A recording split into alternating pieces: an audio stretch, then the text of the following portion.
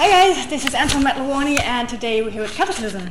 Hi. Hey, so it's only the second date of your European tour. Guess you're pretty jet lagged? We're not so bad actually. Well, me, I'm not so bad, but my band, yeah, they're a little bit tired. How was yesterday in Berlin? It was pretty good actually for a first show. You know, it's always a little bit crazy the first day. It's setting up all the stuff, you know, all the gear arrives and everything, but yeah, it went well. It was really cool. Your tour lineup with SepticFlesh and Aborted is impressive. Did you already have the time to hang out with the guys, or is everyone very concentrated? You know, we know the guys, it's been a while. We toured with Aborted already. SepticFlesh are friends of the band and everything, so we have still like 43 days to go to hang out. So yeah, it's gonna be a long tour, but it's gonna be fun. You know, the guys are cool, the bus is really nice, the venues are cool, and like the pre-sales are really, really good. So we know there's gonna be a lot of people coming to the show, so we expect like really good turnouts. Great. So in your last album, Ghosts and Gods, deals with the battle of religion versus science. I guess most metalheads would actually stand in for the science side, and more people get afraid of religion because of good reasons these days. Yes. Are you still sometimes afraid of science as well? Afraid of science? No, I don't think so. Well, some people use it as an answer for everything. I'm not sure that's the case, you know, but surely it stands in a more neutral stance than religion, and you know, we find problems comes out of technology and science. You know, like all the industrial world we live in, the pollution and stuff like this. But also, you know, solutions come out of this. So yeah, I don't think we can expect, you know, more problems out of science than religion. If anything, it gives answers to stuff that's not explained yet. You know, that religion started to you know, easy answers for big questions like creation and stuff like that.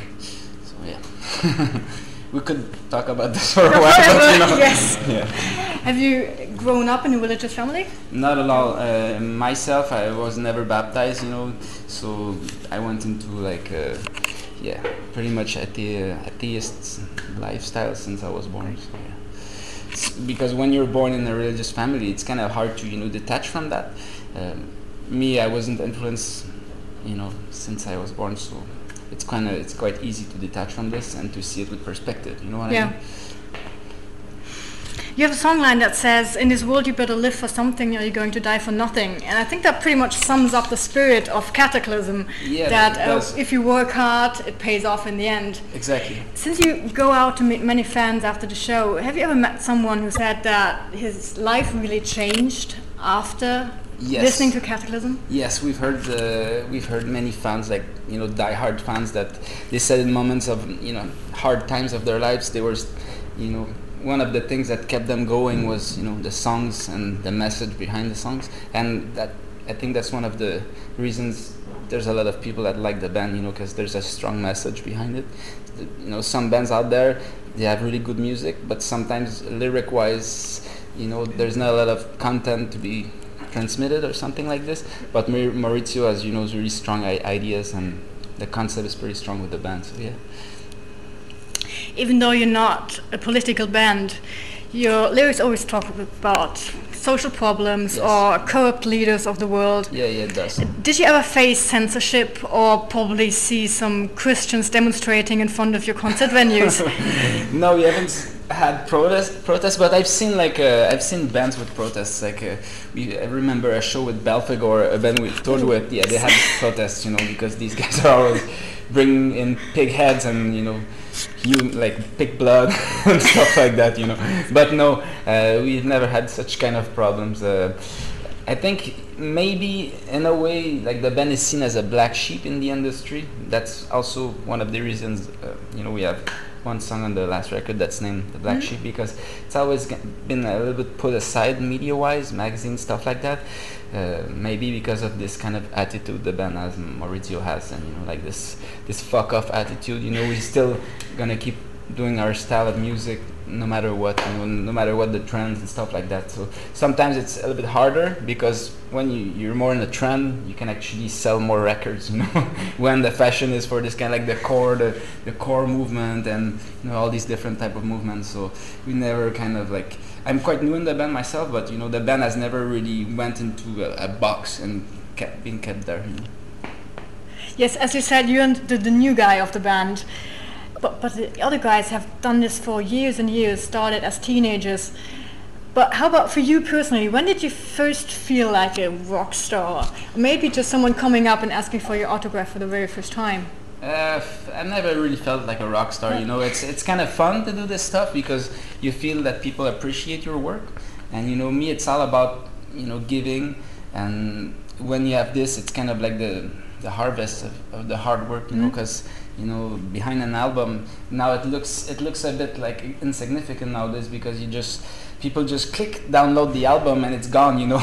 But you don't know how much work there's behind this, ideas, and you know, making things better and working on that, you know, on a 1 year time span. Like the last album was incredibly not hard, but you know, we put so much heart into that one that, you know, it's kind of like, it's weird when you think of it, you just click, yeah. And all the work is gone when you download for free and stuff like that. But you know, a lot of fans are still showing support, coming to the shows, buying album, buying the merch. That's what keeps the band going. You know, if we don't have this, it's gonna be hard in the next years to keep going like that. So we're glad because the following we've had is really good. You know, so, yeah.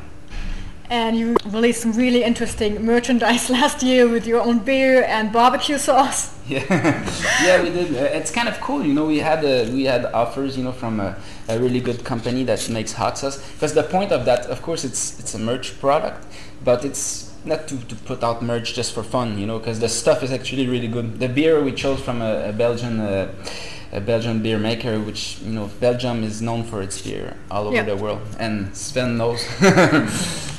They make the best beer, so we cannot go wrong, you know. So we tasted the beer at Grass Pop last year, and the guy from the brewery was like, okay, you want it more bitter, more, you know, sparkling, you know. I was like, wow, it's amazing, you can actually customize your own beer like this. Wow. Yeah, so that's amazing. And not too strong, you know, because you have to adapt to people, you know, because here, you know, in Europe, the beer is a little bit different than in Canada, and the beer is also really different in US. In US, it's, you know, they're used to lower alcohol. In Europe, it's not as sparkling as in Canada, so we have to kind of take a best fit. Like the most international beer, actually. Kind of, yeah, to make it like, you know, the best fit. But I think we accomplished that. It's not too strong, but still it gives a kick. You know, it's stronger than regular American beers at 4%. So yeah, it's 6.66 also. We wanted to make it like funny a little bit, but yeah, it's a good balance. It doesn't taste too strong.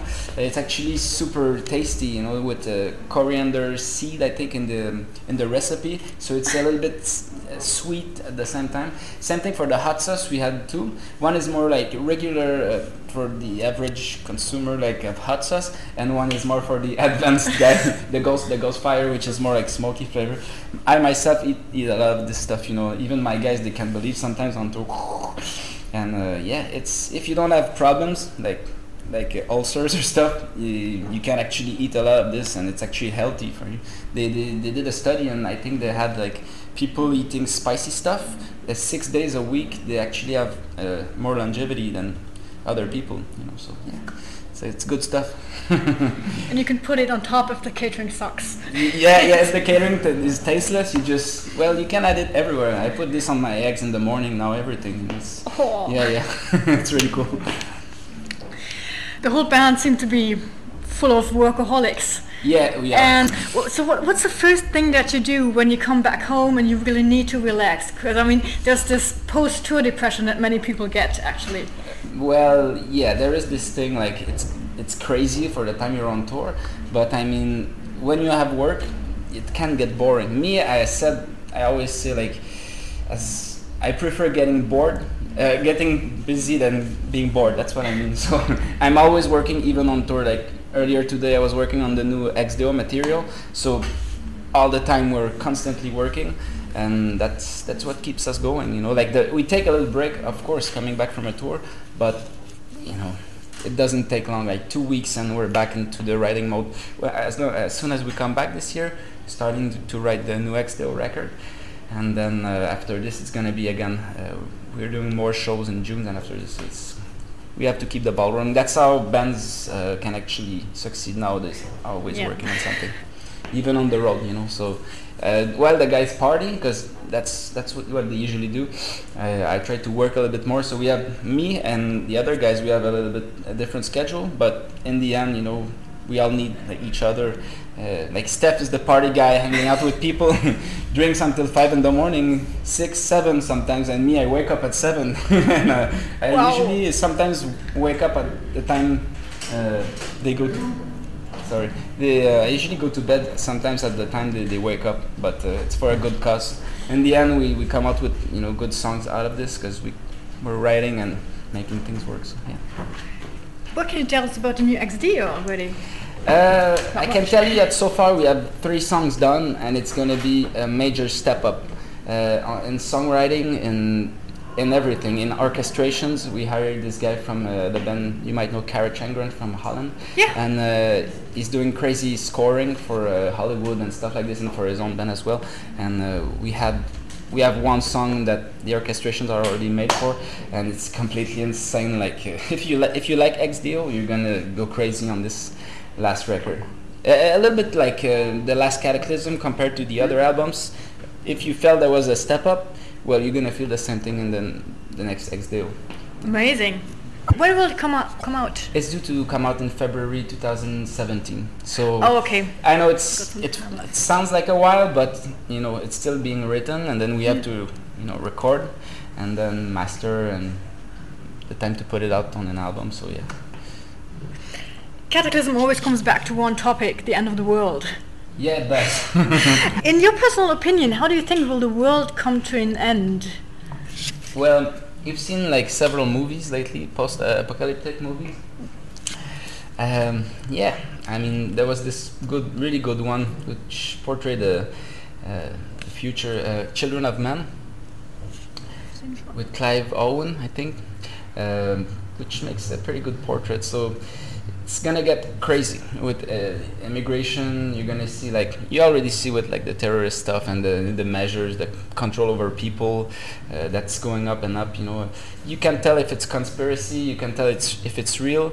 It's hard to tell, but for sure things are gonna get more extreme, more control over people, and yeah, like, you know how it works. With capitalism and how things are going, it's the top 1% that's still taking all the loot, and all the other people are left to, you know, with the rest. Basically, that's the problem. So the middle class going to the lower class, and a little fraction of the middle class going in the upper class. So, you know, the Illuminati and stuff like this. That's what, you know, the band's talking. The song "Kill the Elite" and stuff like this. It's about, you know, some people controlling most of the people. So. It's because I've studied sociology, and I don't want to get too dark in this kind of topic. But yeah, it's kind of weird how things are going. So the band kind of, we're talking about that. We're trying to, you know, get people to get conscious about this, you know. Final question, very important question. Have you seen the new Star Wars? Sorry, I didn't. No? No, I'm not that geek. But yeah, my singer did it. He went to the movie. Like most of my band, I think, pretty saw it. But me, I live in the woods. I'm disconnected from the rest of the world, so I haven't had a chance yet. And the tour was, you know, the movie came out, what, December 20, something like this? Yeah. Yeah, so there was only 2 weeks before the tour, so I was too busy doing other stuff. Yeah. Okay, thank you so much. Thank you so much.